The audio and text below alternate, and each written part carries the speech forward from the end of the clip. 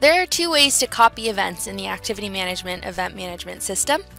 You can duplicate an event, which takes an event setup, which includes its facilities, its services, and its resources, and makes an exact copy of that event and moves it to another date. Or you can make an event recurring, which takes the event and makes it a copy of it on a certain day, week, month, or yearly pattern that you define. So we'll start first by making an event recurring. So I'm looking at my event calendar here, and I got this by going to Event Management and then Month View. And I would like to make my Monday night poker night a weekly occurrence.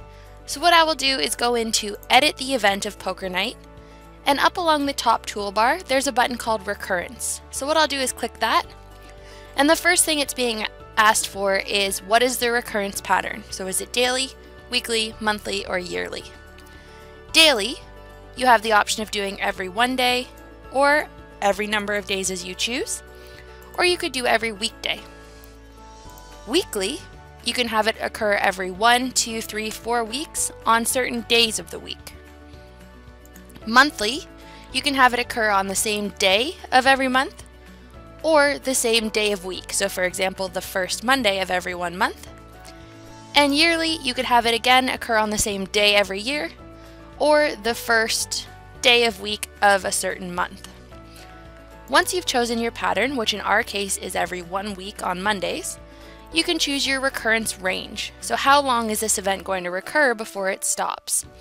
I don't recommend you put a very large number, so if this is an indefinite event, don't go in and put 9,999, because you can imagine to create that many events might freeze up your computer for a long time and take a long time to save. So maybe just do 1 year at a time. So let's say it'll end by maybe the end of this year, which is 2018, so we'll say December 31st. I'd like to make everything the same, so all of the services, resources, employees, tasks, everything set up in this event as it recurs needs to be repeated. So I'll go ahead and say OK, and then save and close. And this will save all of the bookings with the new recurrence pattern that we've created. And on my event calendar, I should now see a poker night on every Monday night.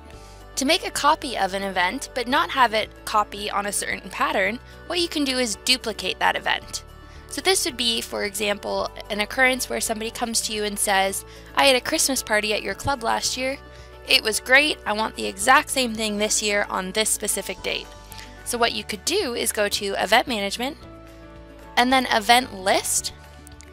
Find the party that they were referring to, and then highlight it so it turns yellow. Up in the middle toolbar, you should have a button called Duplicate. So click on Duplicate, and it will pop up with this window. What it's asking me for here is what is the new start date of this event, which I could choose as per the date that they've chosen for me.